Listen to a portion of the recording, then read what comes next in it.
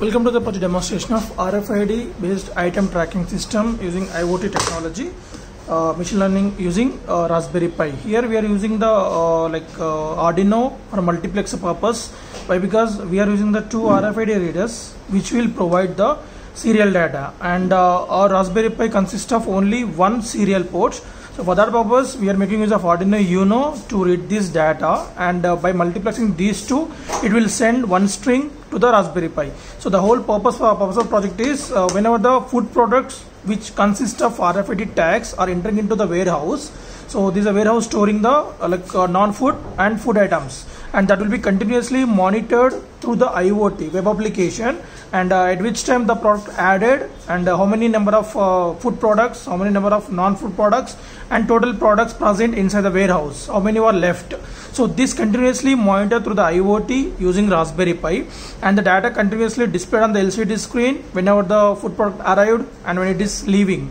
And these two are interfaced to the Uno board, and LCD also interfaced to the Uno board, and the Uno board will send the data to the Raspberry Pi, and Raspberry Pi will upload the data to the cloud platform. We can access that through the browser, and here the data will be stored inside this memory card. So whenever we switch off the power supply and on it again, then the data will be erased. As for the demonstration purpose, we are using the auto reset. So coming to the interfacing connections, we have interfaced the RFID reader 1 at the entrance and 2 at the exit at the pin number 0 and pin number 9, and pin number 1 to the Raspberry Pi, and the plus minus power supply directly from the Raspberry Pi only, and pin number 2 to pin number 7 for the LCD screen. So here we are using Raspberry Pi, and inside this memory card we are using the 32 GB Ultra micro SD card. Before inserting that into the Raspberry Pi, initially we need to load the Raspbian OS, and the version is the Buster version, and after loading the OS we'll insert that to the Raspberry Pi and connect the HDMI screen over here, and connect the mouse and keyboard from this OTG cable. And once we switch on the power supply to the Raspberry Pi, there we can see the operating system OS loaded from this memory card, and that will be displayed on the desktop on this HDMI screen. And from there we are going to write the code which is reading the data from the Arduino and store that into the notepad, and same display the data on the browser. These instructions will be written in the Python language, and that is will be in auto run mode. Directly we can access that when we provide the power supply to the Raspberry Pi. So before on the gate, the very first step is we need to enable the hotspot in your phone. For that, go to hotspot settings and change the hotspot name to project 5629 without any space, without any capital letter, and password should be 123456789, and AP band should be 2.4 gigahertz. After configuration, just on the hotspots, and the next install a network analyzer application. This application available in the Play Store. Install that from Play Store.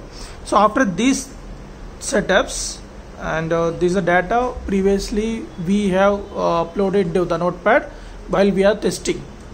Now on the power supply to this Raspberry Pi, to this adapter, and now wait, one device should be connected in your mobile phone. So you can see that in your hotspot settings, 0 device connected initially. So means initially the Raspberry Pi will boot in the memory card, and once successfully booting, then there you will see one device connected. So it will take around of 1 minute maximum, and after one device connected, you can go to network analyzer application, options, LAN scan, do the scan. So there are the two IP addresses. One is your mobile phone and another is the Raspberry Pi Foundation. Copy that IP address. Now go to Google Chrome and paste the IP address, and after that we need to write :5000. So the IP address and end of that IP address :5000. Now enter that. So we need to wait till the message of our project name displayed on this browser screen.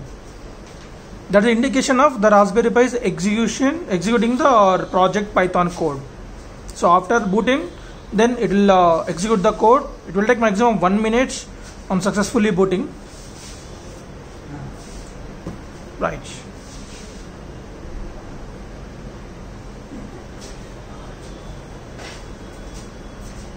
Right.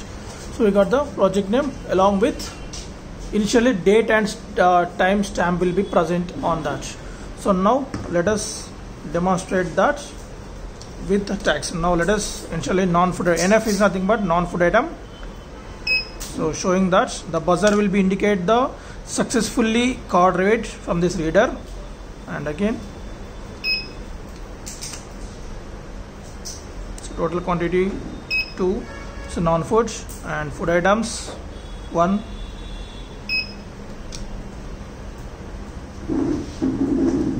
For every login of this product, it will capture the time and store that in our notepad, and we can access that. Just you can refresh, you can get these details, date and time, how many products and which time that was added, and total products presents, nothing but including the food and non-food items. And once we remove from that, so if the product shows second time, so if it shows here again, so it won't access that, it won't enter anything, just it will show the number. So you are re-entering that same product again, because which is already inside the warehouse. If you show it again, so it won't do any other operations as it was already inside the storeroom.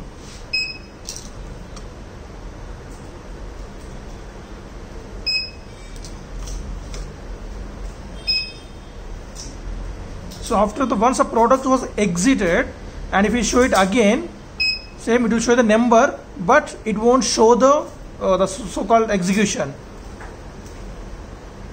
So till now we have got it. So now the total products is 0, as the total warehouse was emptied now.